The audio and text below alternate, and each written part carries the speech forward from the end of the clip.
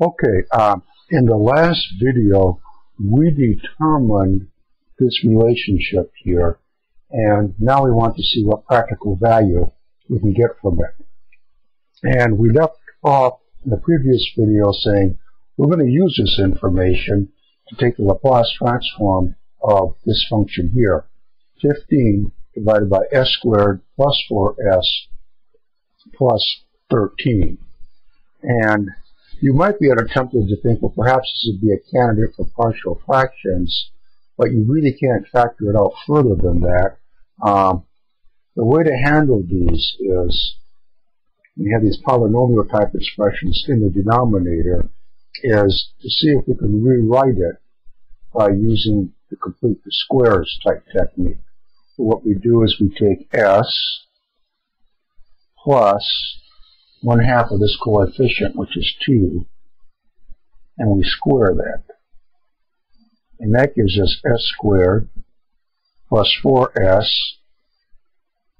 and 2 squared is 4.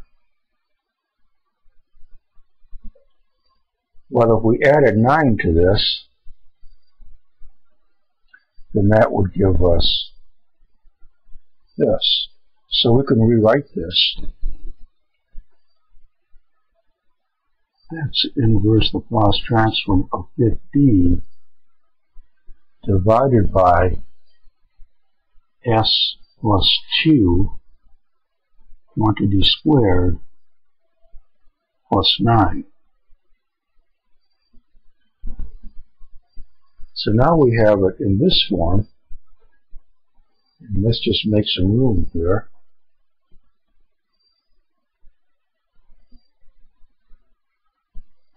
Now notice that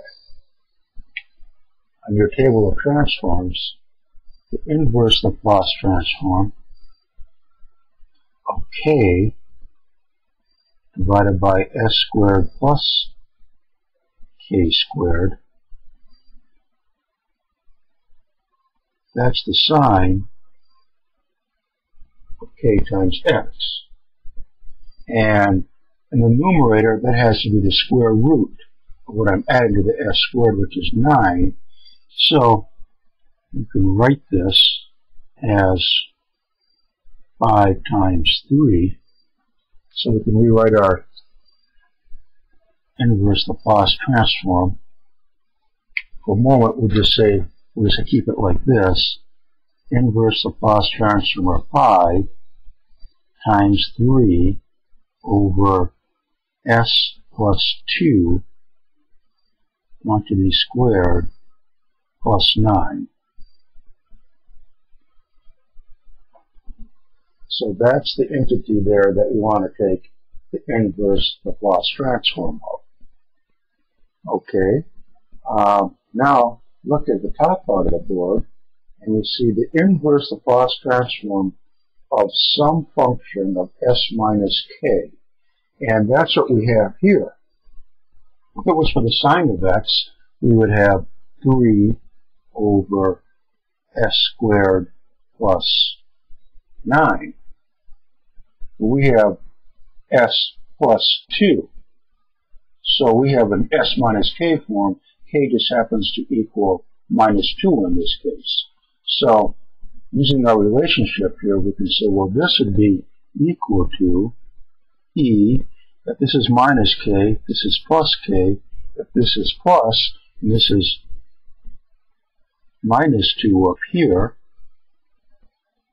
times the inverse LaPlace transform, that stays the same, 5 over 3 of just f of s, which is s squared, plus 9.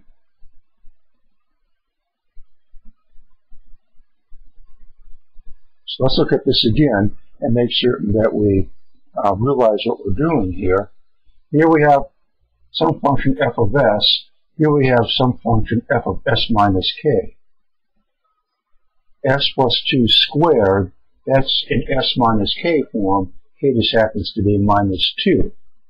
So if we get rid of that, so to speak, by using this relationship, then we have e to the minus 2x. These k's are opposite sign here. Then it's just f of s, and it's whatever that function is with the k part gone. In other words, in this case, it would be with the 2 gone, so it would just be s squared plus 9 times 5. Now, the inverse Laplace transform of any function f of x has to be multiplied by a constant. Let's just write this little bit bigger. Inverse Laplace transform of a constant times a function is just the constant times inverse Laplace transform. And this is not f of x though, this would be f of s. So let's get our symbol straight.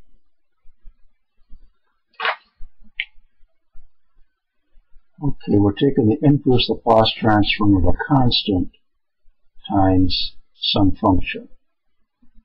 And that's the same as the constant just times the inverse Laplace transform of that function. So you're going to need 5 for the outside here. So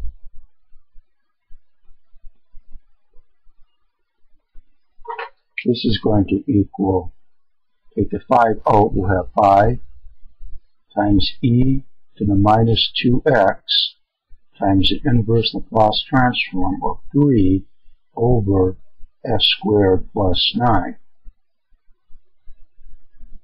And hopefully you recognize what that is then. That's the sign of 3x.